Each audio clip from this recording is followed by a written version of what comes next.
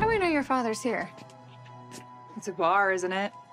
That's some deep-rooted resentment. We passed a dozen bars. Why specifically this one? I don't know, it's just like a hunch. What's the password? Well, don't look at me. I don't have anything about this in my memory banks. Password or I'll shoot! Now!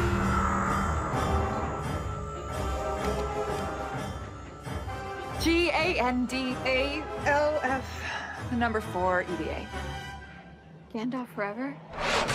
Really? More importantly, how do you know the password? Because I may have written this story when I was 11.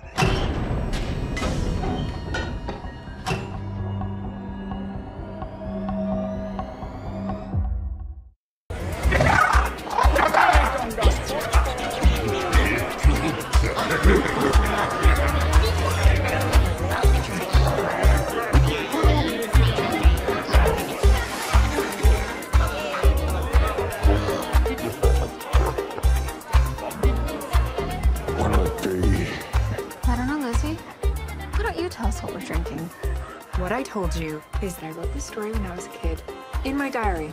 I don't remember much of it, obviously, especially any no-name space junk hoarders, so I don't even know what you're doing here, Hope. Drink whatever you want. Can we have a minute? I am so good at cleaning up your messes and supporting you. It's almost as if I was written to have no wants or needs of my own. Don't make me unplug you. I'm sorry, No, I've got to stop doing that. Well, at least you have a last name. And a cool outfit. And backstory. I was 11.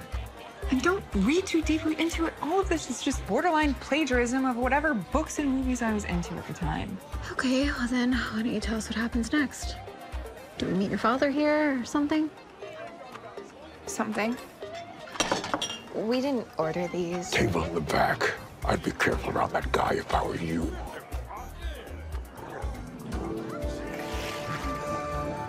Dak Romo. The bad boy who breaks good in my story. That chiseled jawline, the casual cool smuggler's costume, the faithful Sardinian companion. It has to be him. Am I the only one that noticed that it's actually Ethan? But we didn't know Ethan when Lizzie wrote the story. Well, we're not kids in it either. Maybe our current minds are punching up my work. Also, who cares?